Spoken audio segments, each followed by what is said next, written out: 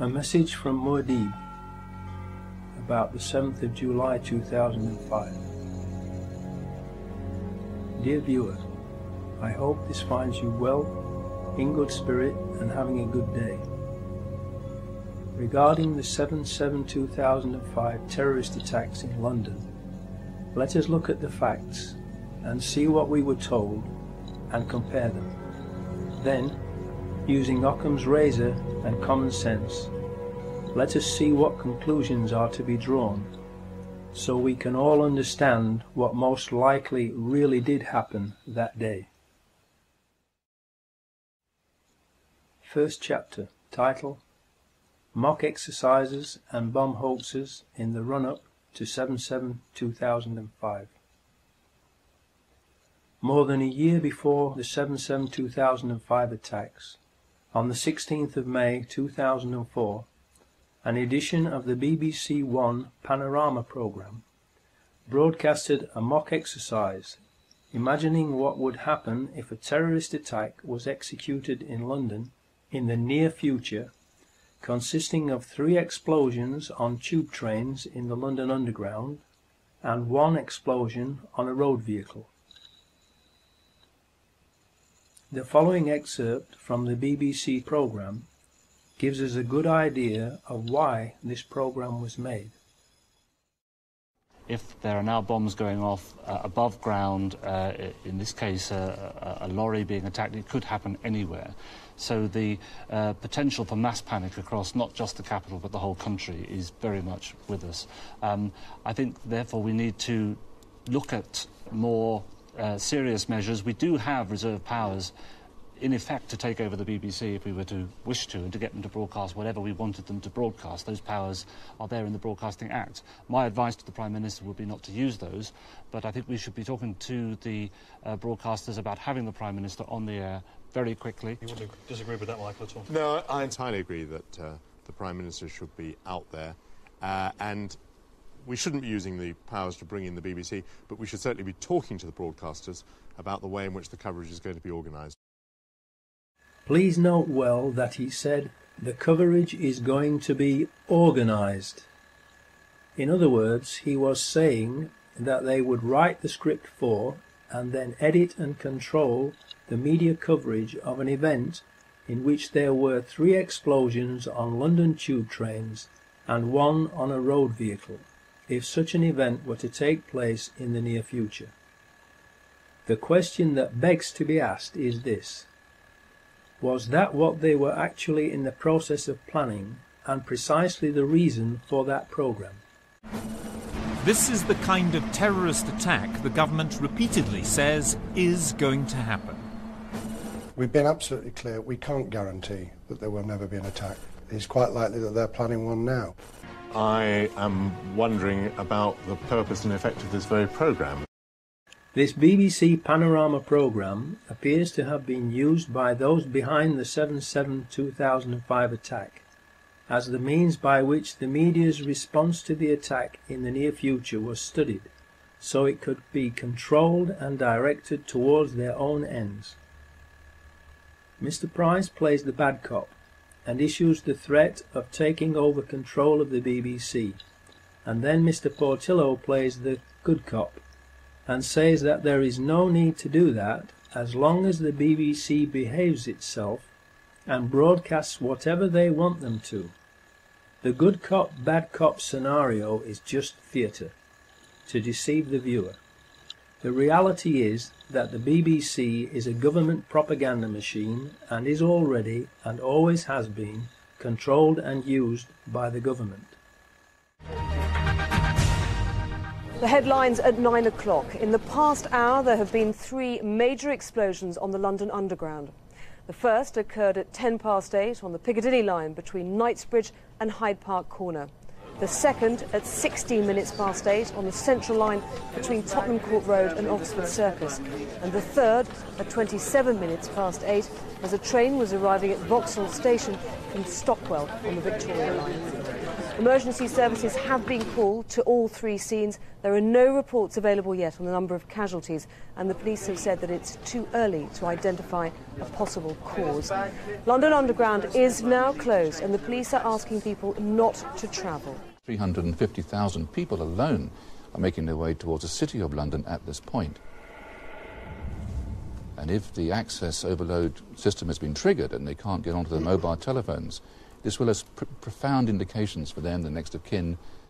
We can now confirm that a tanker carrying chlorine has exploded at the junction of Shoreditch High Street and Commercial Street. Chlorine is extremely toxic in this form, and the police are issuing express warnings to people to stay indoors, close windows and remain there until the all clear is given. In the days leading up to 7/7/2005, there were hoax bomb scares in Nottingham and Sheffield.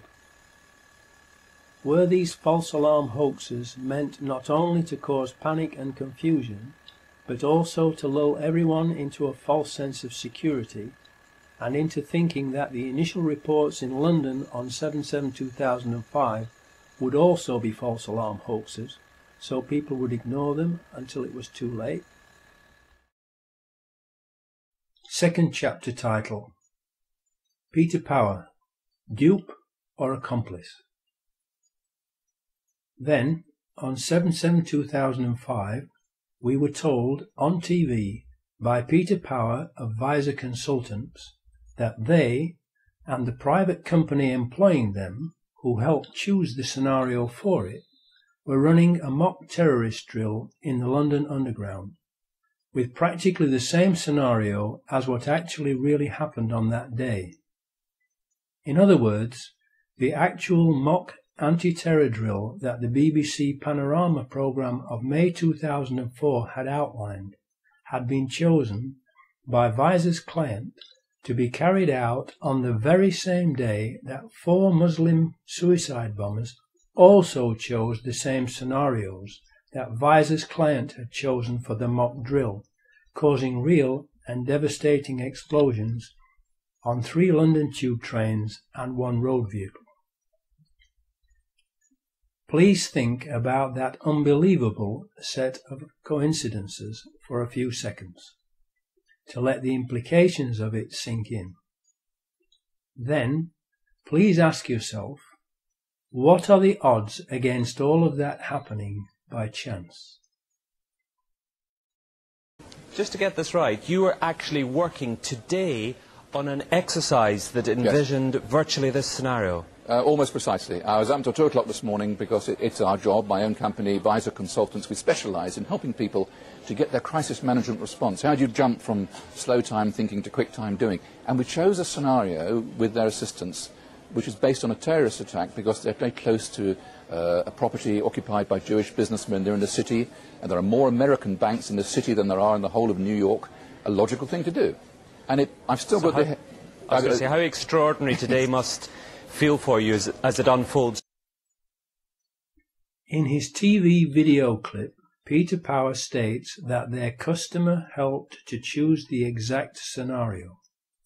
I repeat, Visor's customer helped to choose the exact scenario. To this day, Peter Power refuses to publicly identify the customer who chose the exact scenario. Why? Third chapter title: Foreign Security Firms. Can they be trusted? Verint Systems is the security firm that is responsible for the CCTV surveillance cameras in the London Underground rail network, and it is an Israeli company with approximately 1,000 employees. No CCTV footage of the 4 Muslims boarding the tube trains has been released by Verint, who claim that their cameras were not working. Why? Because the 4 Muslims were not on the tube trains that blew up. Fourth chapter title: The 4 Muslims, actors or patsies? We were also told that the training exercise involved 1,000 people and, of course, amongst those 1,000 people would have to be the 4 people who were recruited to play the parts of the mock terrorists. Therefore, as part of the exercise, they would have recruited 4 young Muslim men to carry 4 backpacks that were to contain mock explosive devices. Who were their Muslim recruits? These Muslim men would naturally buy return train tickets and not one-way tickets, because they would be going home after playing their parts in the training exercise. One of them, the oldest, who would be considered the ringleader of the group because of his age, would have been asked to make a suicide video prior to 7/7/2005, being told it would form part of the training mock terrorist exercise, in order to make the exercise, and possibly a film to be made of it, look as realistic as possible. He would obviously not have been told the details of the whole plan until later, probably when he and the others arrived at Luton on the 7th of July 2005, to make absolutely certain that the scenario of the drill which would take place that day could not be talked about by or to anyone. The second oldest would also be asked to make a similar video as a backup for just in case anything went wrong, and or the oldest pulled out of the drill before the 7th of July 2005. It should be noted that neither Mohammed Siddiqui Khan nor Shehzad Tanweer specify what their targets were in their videos. It is also interesting to note that no one has ever claimed responsibility for the 7/7/2005 bombings, except for a message on a fake Al-Qaeda website on the same day that was traced to Texas in the USA. 2 years afterwards, because more and more people doubt the official story and are proving it to be lies and deception, and are rightfully demanding an independent investigation, the police have arrested, frightened, intimidated and harassed Mohammed Siddiqui Khan's widow into publicly condemning her husband. She has a young daughter to protect and has stated that she is now afraid of the police. They kept her in custody for 6 days to intimidate her, and then showed her what they claim is her husband's will and suicide note. Obviously, this was done to get her to condemn her husband publicly, in exchange for the authorities' implied agreement to leave her alone, to which she will have agreed in order to protect herself and her young daughter from further harassment. Where were these documents found, and why did it take 2 years for them to be shown to her? They are, after all, her rightful property, if genuine. 2 years is ample time to forge a short handwritten note and signature on a will. In view of the amount of time this suicide note has taken to be mentioned, the timing of it, and all the lies and evidence the authorities have told, fabricated and planted, it cannot be trusted and must be considered another forgery, along with any other new so-called evidence that they might come up with. So the scene is set for the training exercise to go ahead. The fake terrorists have been recruited, the suicide videos have been made, and everyone has been given basic instructions for the day that the exercise is to be put into operation, 7/7/2005. The 4 mock terrorist actors were to meet at Luton train station at 07:20 AM on the 7th of July 2005 and catch the 07:40 AM train from Luton to King's Cross Thameslink station with their pretend bomb backpacks, and then split up and catch 3 tube trains and 1 bus to prearranged destinations where the fake explosions were to take place as part of the training exercise. Finally, the big day arrived. Everyone was ready. Everyone was either already where he was meant to be or was heading there. But first let us take a step backwards for a moment to look at the bigger picture. and put this mock terror exercise into context with what was happening in Britain at that time. Tony Blair was in big trouble because he had just been sent a very clear message from the British nation via the May 2005 general election, in which he was almost voted out of power, that the British people did not want British troops fighting in George Bush's war of terror in the Middle East. So, to be able to keep the British troops fighting in the Middle East, Tony Blair desperately needed something to happen to change the nation's mind.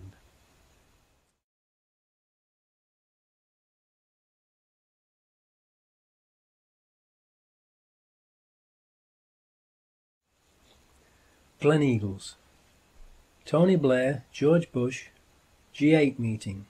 Agenda of addressing world poverty, forced on them by Live 8 concerts around the world, but not for long. Their lucrative, evil, phony and very unpopular war on terror, which is really a war of terror, will promptly return to the top of the agenda with 4 big bangs.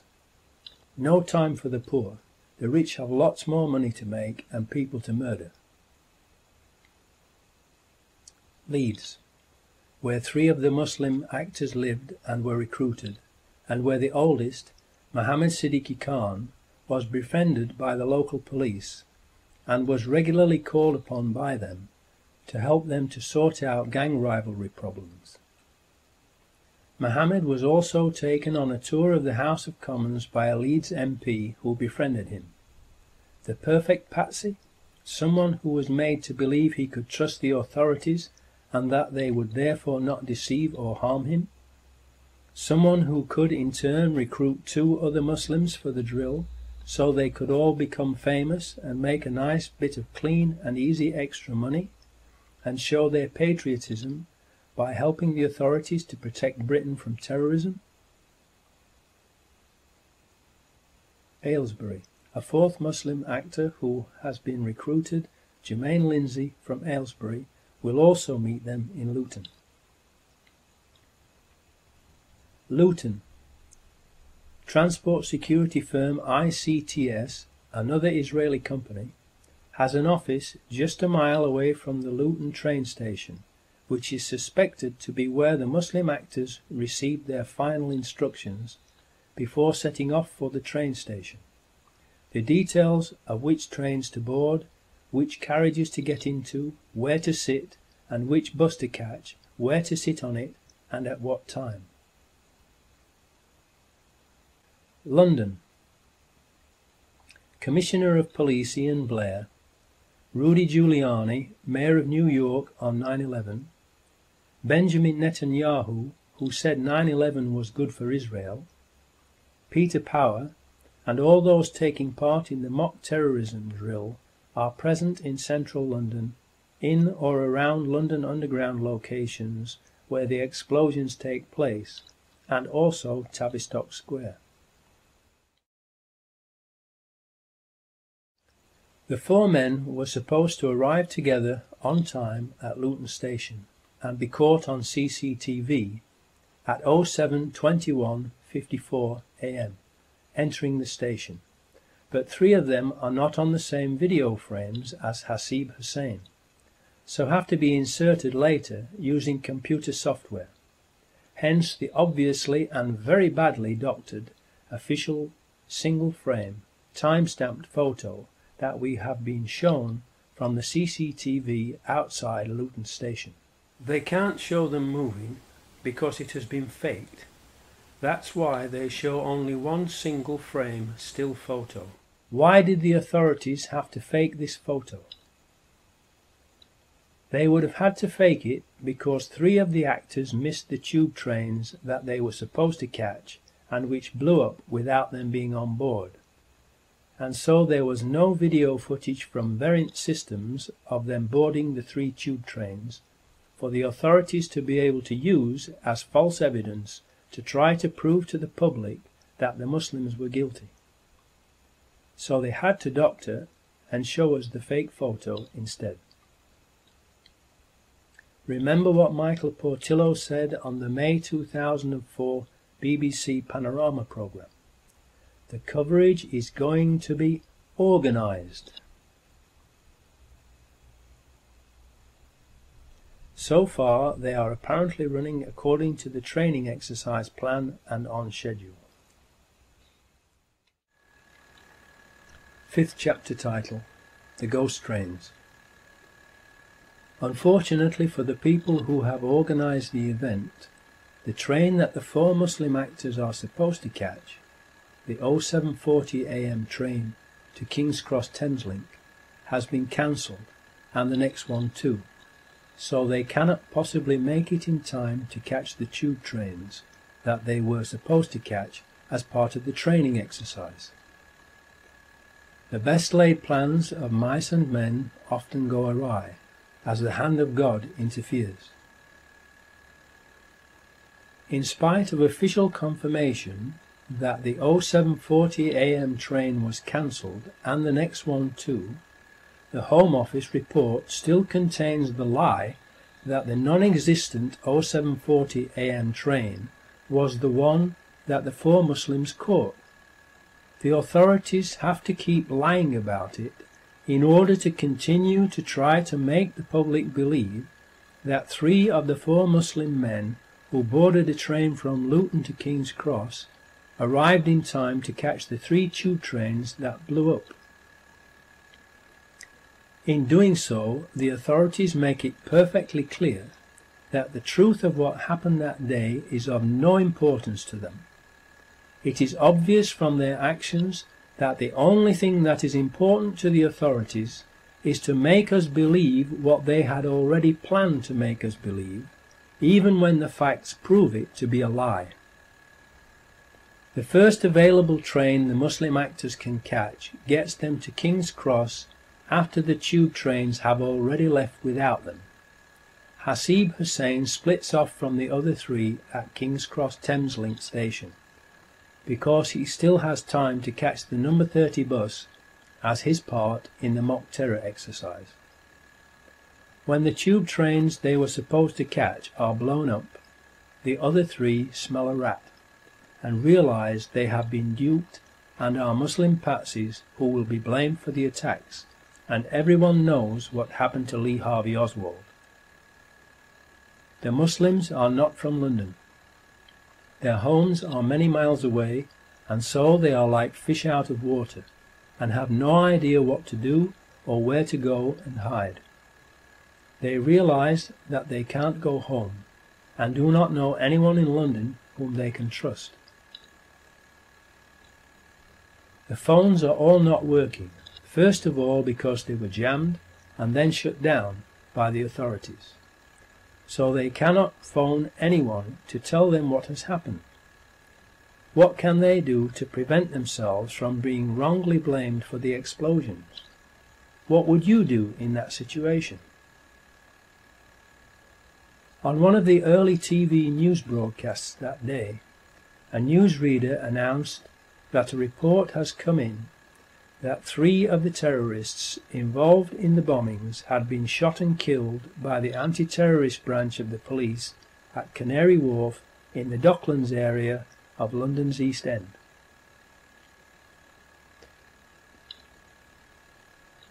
The announcement was made only once and never repeated for obvious reasons. How could suicide bombers possibly have survived the tube train bombings and then been in the Docklands to be shot? In a New Zealand Herald newspaper article, it says that 2 people were shot dead outside the HSBC building, and in Canada's Globe and Mail newspaper, only 1.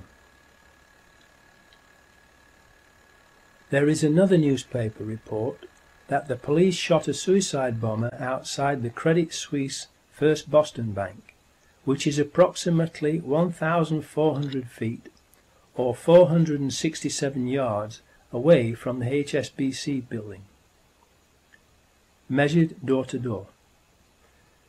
The 2 buildings are very different in both shape and size, and 467 yards apart, and thus they are not easily confused with each other. Police were yesterday probing reports a man had been neutralised outside Canary Wharf. It is believed the man was shot dead by police marksmen outside the Credit Suisse First Boston Bank, South London Press.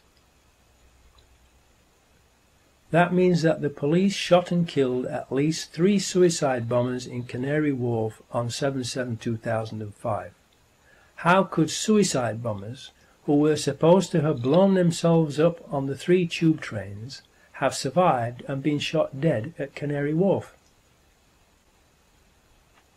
If we have at least 3 of the 4 suicide bombers shot dead at Canary Wharf, and we know they weren't on the tube trains that blew up, because the 07:40 AM train from Luton to King's Cross was cancelled that day, then we have overwhelming proof that they did not blow the tube trains up, and that the blowing up of the 3 tube trains was an inside job. At the Canary Wharf Docklands site there are media companies for the Muslim patsies to have told their story to and cleared their names if they could, and 2 possible escape routes: via air from the nearby London City Airport that has flights to 34 destinations in the UK and Europe, and, if they couldn't fly out, there was the possibility of getting a boat across the Channel to France. 6th chapter title: The number 30 bus. The 4th Muslim backpacker, Hasib Hussain, who has been blamed for the number 30 bus bombing, is reported to have been seen wandering around London, going into McDonald's and eating a beef burger. He is reported to have tried unsuccessfully to contact the other 3 by phone on Euston Road outside King's Cross at 08:55 AM, but the phones were not working because they were first of all jammed and then shut down by the authorities. What happened to him? He was the youngest of the 4, only 18 years old, and described by those who knew him as a gentle giant. Therefore he was possibly the least worldly wise, and he was also on his own in a strange city and a long way from home. He might not have realized he was in danger of being framed as a patsy, believed all the chaos around that part of London was just part of the mock terrorism exercise that he was part of, and so just continued with his assigned role, which was to board a certain double-decker bus at an appointed time and sit at the back of the top deck.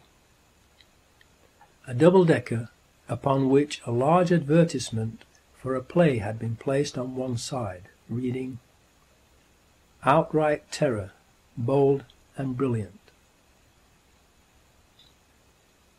Please think about that sign on the side of the bus and the sick minds of the people who planned the attacks.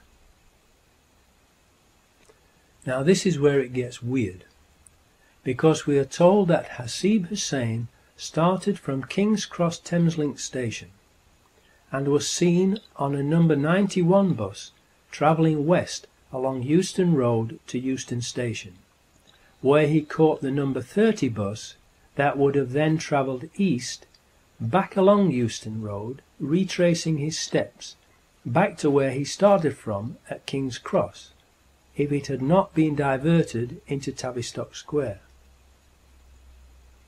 Why would someone carrying a large, heavy backpack do that, unless he was following a script, written by someone who knew in advance that that particular number 30 bus, registration LX03BUF, would be diverted into Tavistock Square, and that Hasib Hussain would therefore not be able to get on it at King's Cross Thameslink, which is where he had arrived at on the train from Luton?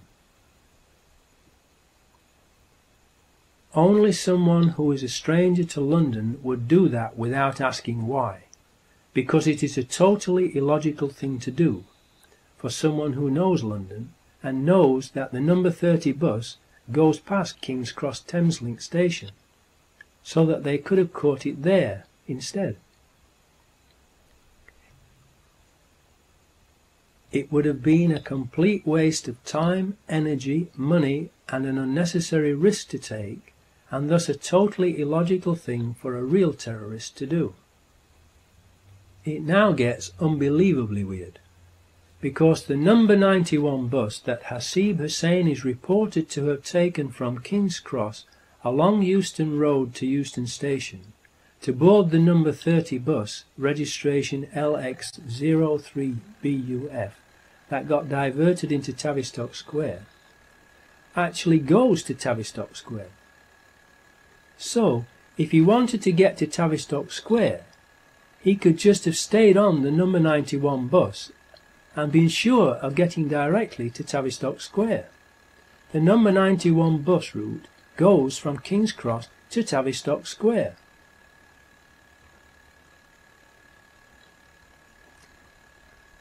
That is conclusive proof that that particular number 30 bus, registration LX03BUF, was part of Peter Power and his customers' mock terrorist drill, pre-rigged with explosives, like the 3 tube trains, and was pre-planned to be diverted into and blown up in Tavistock Square, rather than blown up by a backpack bomb.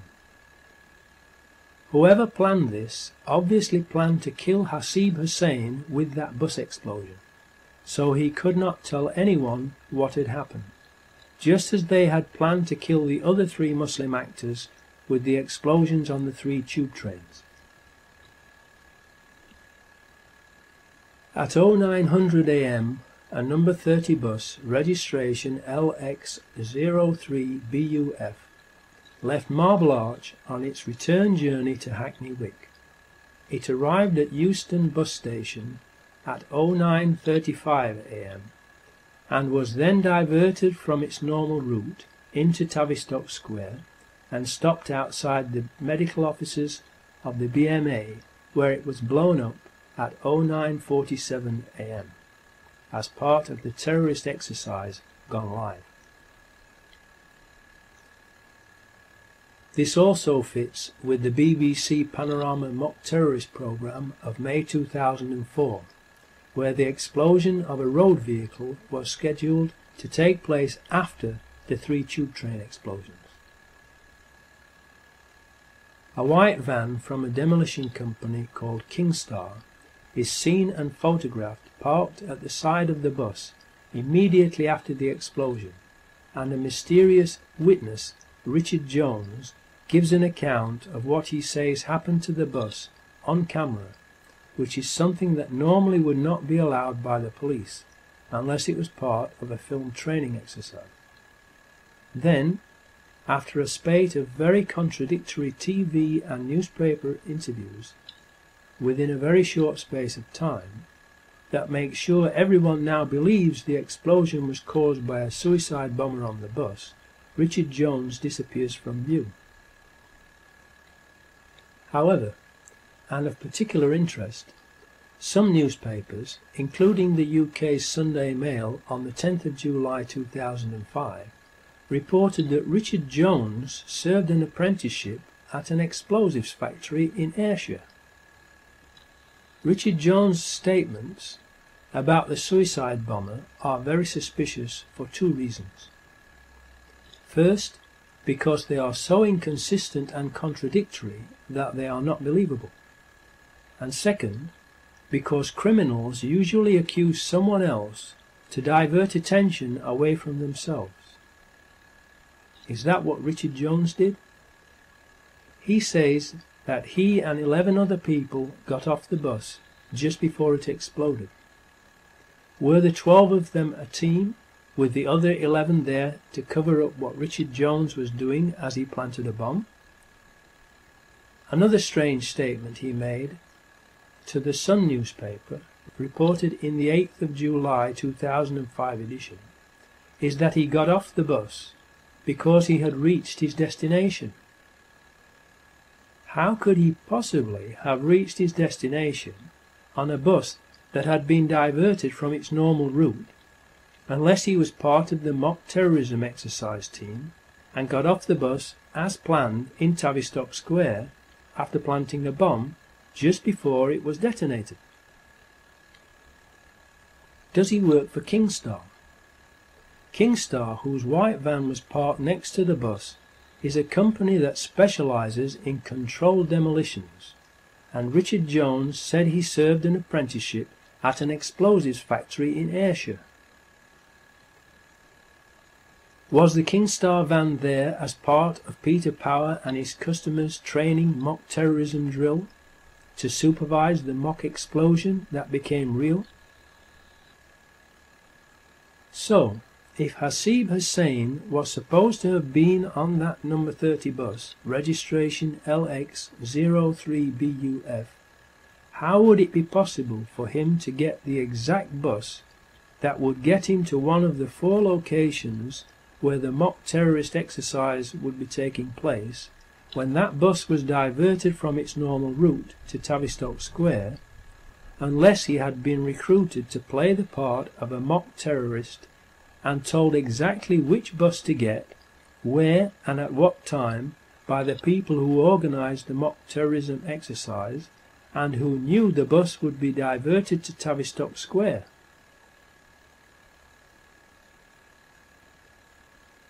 The odds against that happening by coincidence are unbelievable, and thus it is not possible that it was a coincidence. Another unbelievable coincidence is that all of the CCTV cameras at all 4 of the blast sites were not working that day. The 4 CCTV cameras on the number 30 bus were, just like the Israeli Variant Systems ones on the underground, not working, and there are no reliable witnesses who can place Hasib Hussain on the number 30 bus.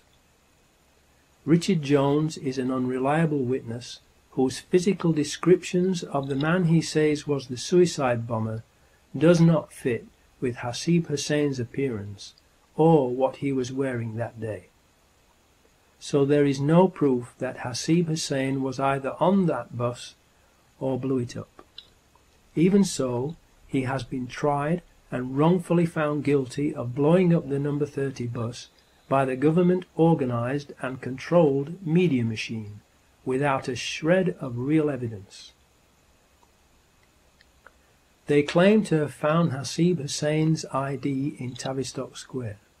However, they also claim that ID from another of the 4, Mohammed Siddiqui Khan, was found in at least 2, some reports say 3, separate blast locations. He cannot possibly have been in 2 or all 3 locations at the same time, proving that these items were planted after the blasts. How could their IDs have survived suicide bomb blasts? Millions of people are aware of the magic fireproof Mohammed Atta passport that was planted at the World Trade Center on 9/11. In light of these incidents, if ID from Hasib Hussain was found at Tavistock Square, it does not necessarily mean that he was on the bus and not somewhere else. Or, if he was on the bus, that he blew the bus up. What has happened to the presumption of innocence, and being considered innocent until proven guilty, and convicted by a jury of your peers in court, that has always been the mainstay of British justice? The most likely case is that the number 30 bus had been pre-rigged with explosives during its previous service, when the CCTV cameras were disabled. The CCTV systems on stagecoach buses are normally either the Israeli company Variant Systems RP12001 or Timespace X200.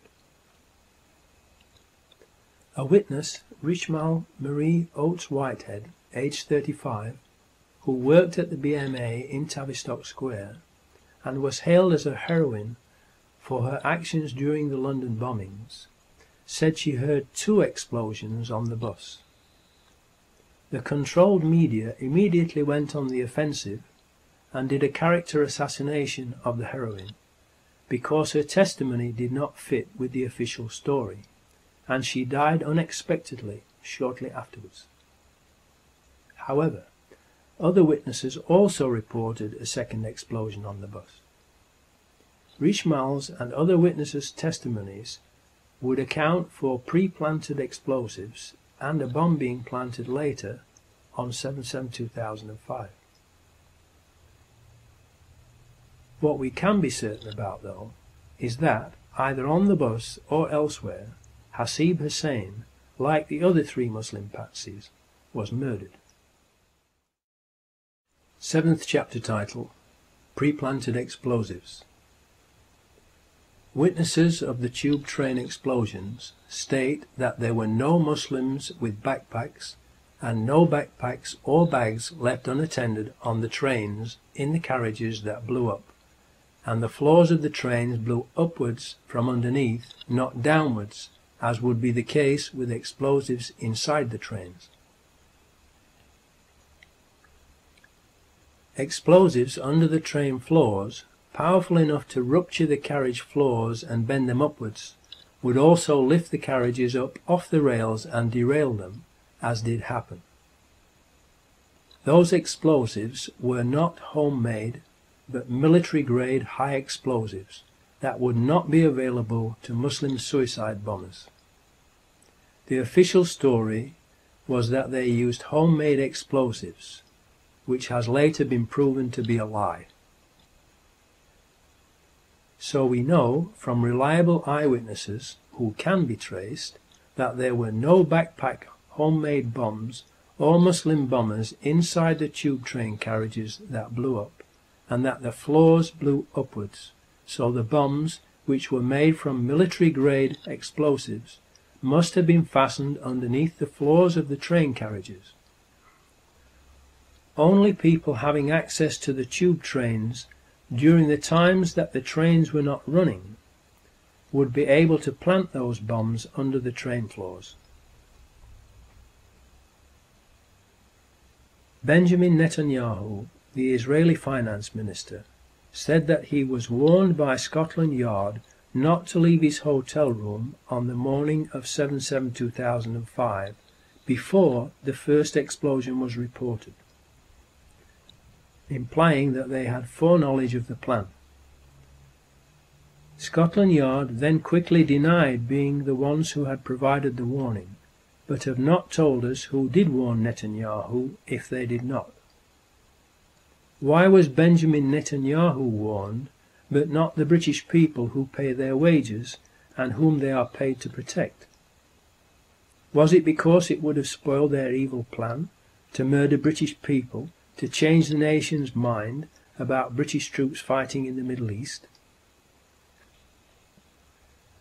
2 weeks later, the head of the Israeli Mossad, General Meir Dagan, said that he had warned Benjamin Netanyahu at 08:40 a.m. on 7/7/2005, 10 minutes before the first blast occurred.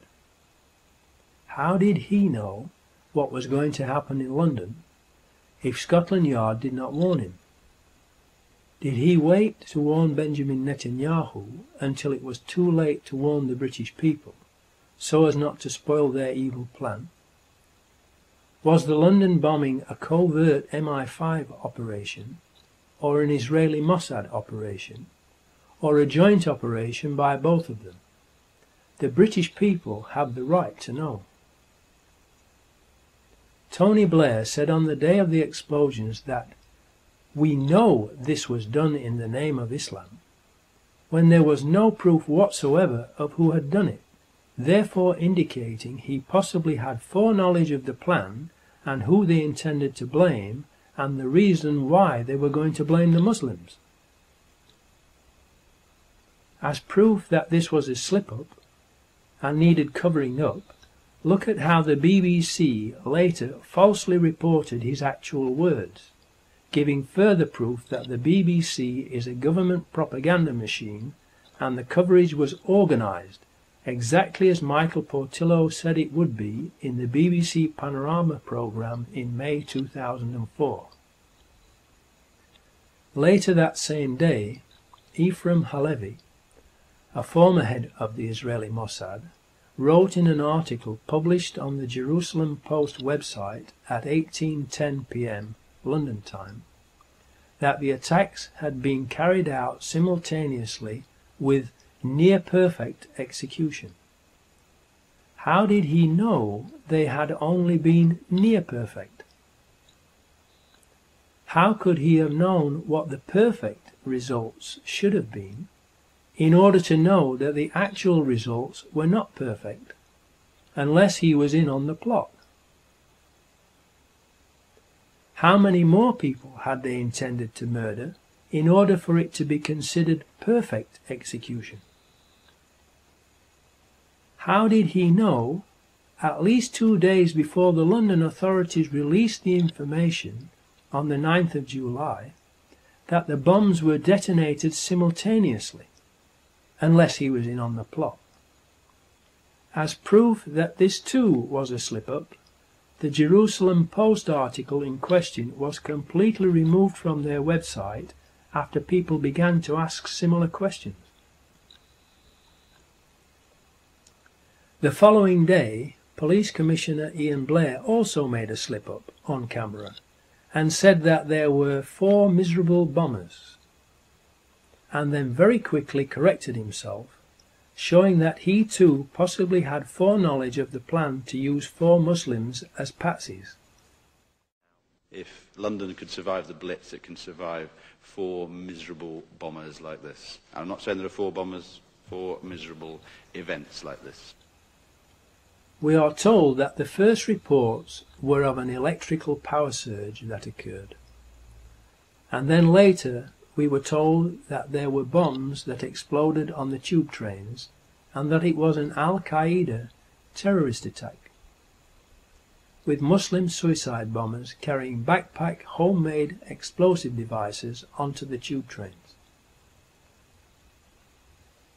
A couple of weeks later, a Brazilian contract electrician is brutally and publicly murdered on a tube train, and again we are told lies by the police and media about him.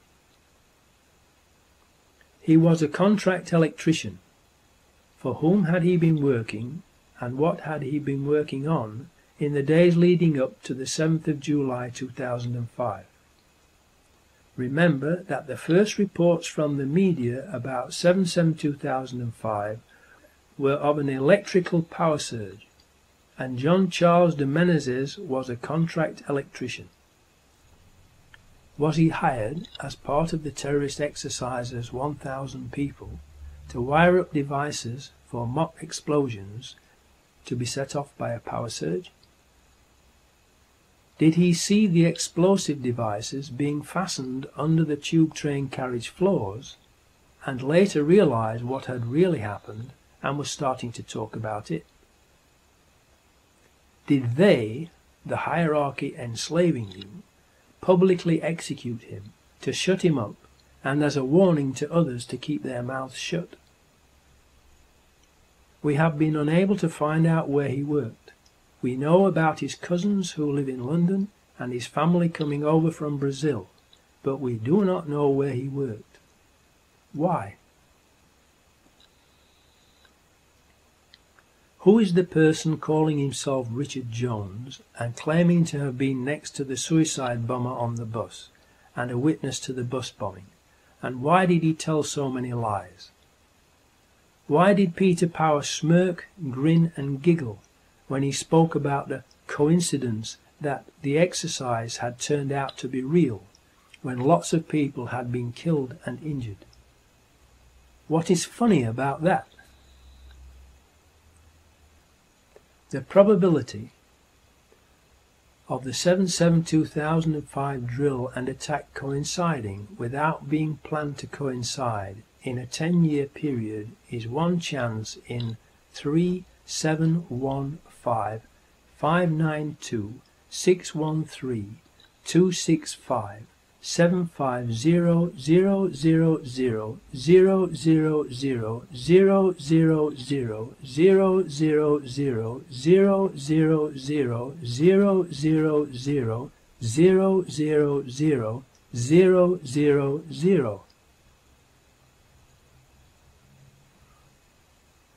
I wonder why the media aren't investigating the drill.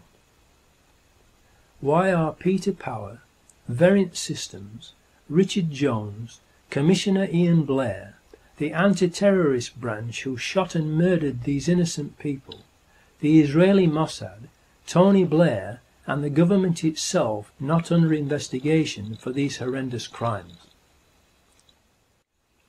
8th chapter title, Conclusion. The times of the trains and tube trains on that day have been carefully checked. The first train after 0740 am left Luton at 0756 am and arrived at King's Cross Thameslink station at 0842 am. The 3 tube trains that blew up left King's Cross Underground station at 0835 am, the eastbound Circle Line train number 204. 0842 am, the westbound Circle Line train number 216. 0848 am, the Piccadilly Line train south. It was therefore impossible for any of the 4 accused Muslims to have caught the tube trains that blew up. If we have at least 3 of the 4 suicide bombers being shot dead at Canary Wharf, and we know they weren't on the tube trains because the 0740 am train from Luton to King's Cross was cancelled that day, and the photo of them outside Luton station at 0721:54 am is a fake, and that Hasib Hussain was part of the mock terrorism exercise, then we have overwhelming proof that the 4 accused Muslims were patsies and are innocent, and that it was an inside job, and that, like Lee Harvey Oswald, they too have been murdered to silence them. Whether the bombings were done by MI5, the Israeli Mossad, or both of them and or others has yet to be determined. But the one thing that we can be sure of is that it was not done by 4 young Muslims. 9th chapter title, Epilogue. Hopefully, among the security services, there must be at least some decent, honest people who know that the official story is a pack of lies and are troubled by it. Unfortunately, they are all keeping quiet about it. We need them to have the courage to come forward and say what they know and arrest their evil colleagues and bring them to justice if they don't want to be also condemned as accomplices of the government and media criminals who committed treason and mass murder that day and helped to cover it up, enabling the Orwellian Big Brother police state plans for Britain to pick up steam, and the real perpetrators, the New World Order government terrorists, to plunge the world into World War III and Armageddon. Why do you think they have made a Big Brother TV program? To program people's minds and get them used to the idea of living under constant surveillance, and to like it, and volunteer to take part in it. Why do you think they are called programs? It is because they are used for mind control, brainwashing, programming of the public's minds into obeying and sleepwalking whilst following their New World Order hidden agenda. The sleeper must awaken. The sleeper must awaken. The television is the greatest mind control and propaganda weapon ever invented. Do you think you should be paying for a TV license to fund all their programming of your mind and the lies and propaganda they are broadcasting to deceive, brainwash, control and enslave everyone, including you? Does the TV and watching it not already control most of your life and the way you think? Do you think you should be paying for all those CCTV cameras and their operatives to spy on you everywhere you go, so they can enslave you and fine you, thereby stealing your money for doing nothing wrong? Especially when they use your own money from those fines and taxes to pay for even more CCTV cameras, so you have even less privacy and freedom. And then they claim that the cameras do not work when there is a real crime being committed by the people who control the cameras. Don't you realize that in paying fines and taxes you are actually paying for the chains they are using to enslave you with? Wake up, look and see the reality that you are actually paying for them to turn you into their slave. The government is continually and illegally passing new legislation to restrict your freedom and obtain more and more information about you to control you, and yet they themselves are becoming more and more secretive and out of control. They have turned the relationship between the people and government into the opposite of what it should be. It should be public servants serving the people, not the people serving public government masters or, more accurately, dictators. Please, for your own sakes, make copies of this film for everyone you know and for the media outlets in your area, to wake them up and let everyone know the truth, so that the public will give the decent, honest people in the security services their support and encouragement to tell the truth and arrest their evil colleagues. Long live the fighters. Muad'Dib.